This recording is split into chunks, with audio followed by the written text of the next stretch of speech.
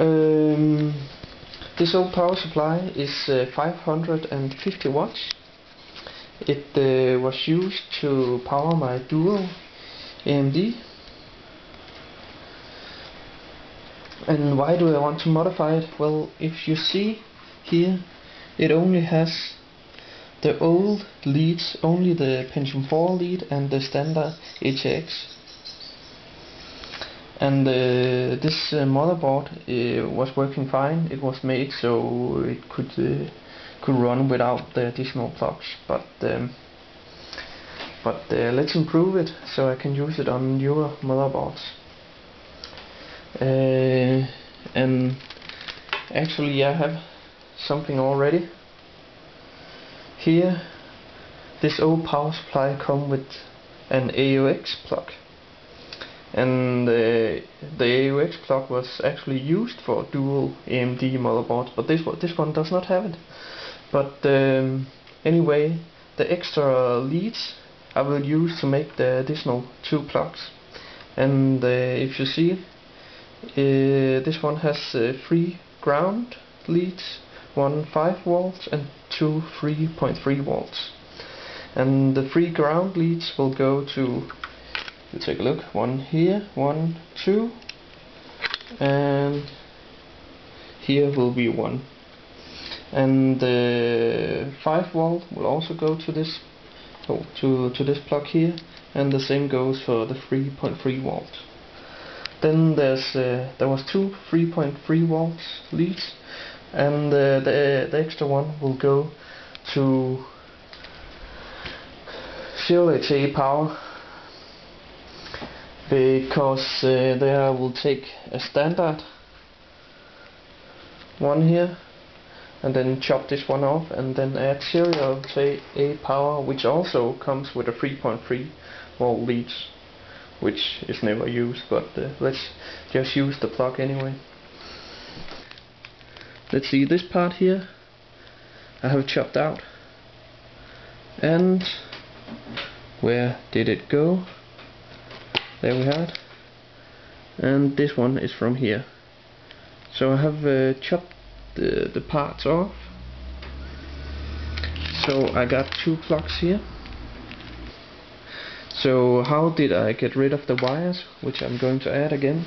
This is actually an important thing I want to show you. You can get these to bind flowers with, but they're also great for binding cables. I have taking the plastic off one of them and then just bend it. And the reason why I'm using this piece of metal is it's extra thin, so I can use it to get rid of the connectors in a way so I can reuse it again. So I can put it in one side, push it to one side, into the other side here, and there we go, it's off. Let me just show you this again, because I don't know how well this camera is in there. Then I pull the cable, take it off, in the other side, there we go. See, I did it in the first try with 2. Then we have the 2 plugs, and here you have to use a similar technique, except that well, see, if you want to put in a wire here or something in here, then you can push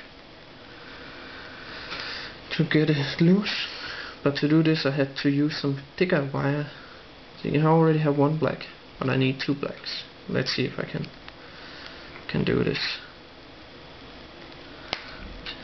It was actually quite hard. So let's see how it goes. Well, one can be lucky. The problem is actually I'm going to need the 3 yellow wires, and the power supply does not have that, except if I take some of the Molex power connectors, but I'm not going to do that. But I have spotted here on the print right here is the 12 volts, and there's actually a hole here, so I intend to take 3 of the proper thickness wires through here and solder them on here to get additional power. How does one make a 0HA cable or any changes to it? Well, it depends on the plug, how you can reuse it. This is I think it came with one of my Asus motherboards. So let's see, there's a little tab here I need to pull. There we go. Then I can remake this plug into something else. As you see now, if I just move the cables here, I have now made an extra connector here, and the same goes for the 12 voltage here.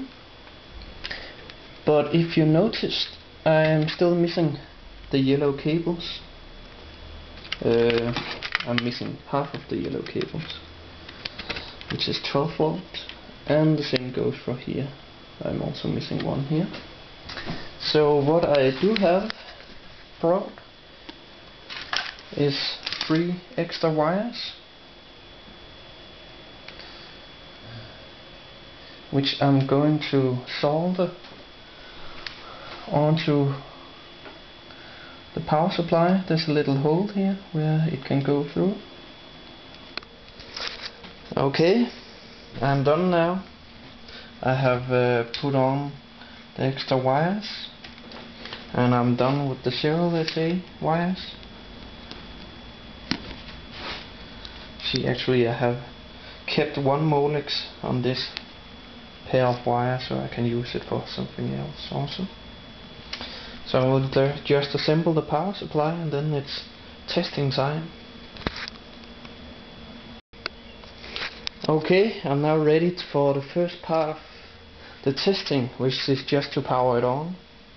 I have short circuited the power thingy here with a paper clip. The hard part actually here was to get all the cables in place, because I have added more wires, so there's not that much room. I have done everything I think I should have done correctly, but you don't know. Here goes. Oh wait, I forgot to turn it on right here. Okay, here it goes, and it's on. So I guess I didn't short circuit anything. Now we are ready to do the second test to see if it will power on with a motherboard. I have not connected anything yet. I want to fry as little as possible. So let's have a look. I will just turn it on. Ready? Okay. Then let's turn on the PC, if I can remember where. I think it's here. Oh wait, that was not the one. This is the one. Okay. Nothing smoking yet. So here we have it.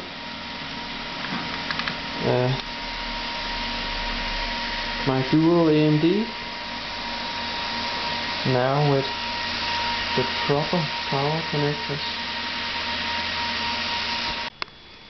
Okay, the modification was a success. Here I have booted the PC, and we can actually see the voltages right here, and well, they're quite good. So I guess that's okay. This was a successful mod.